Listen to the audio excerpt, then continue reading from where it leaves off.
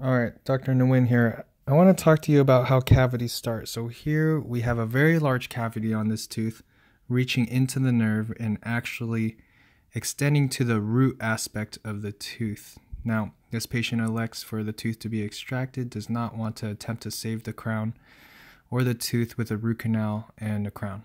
So, how do cavities start? It's very simple. There are no secrets in dentistry, okay? In terms of plaque control, that's what we're really going after. So you can think of plaque like honey on a wall.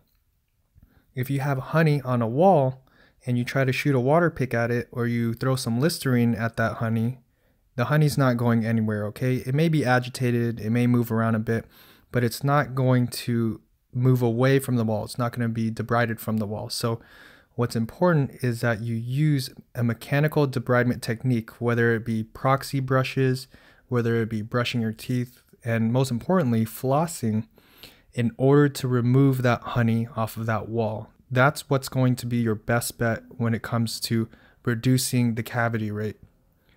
There are many other factors that may cause cavities, whether it be dry mouth or history of methamphetamine use.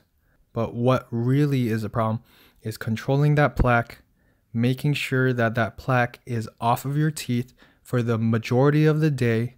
And if there is plaque on your teeth, making sure to remove it as soon as you can. Okay, so these cavities and this pain that you're going to feel once the cavity reaches your nerve does not get to the point where you have to extract a tooth. Thank you and take care.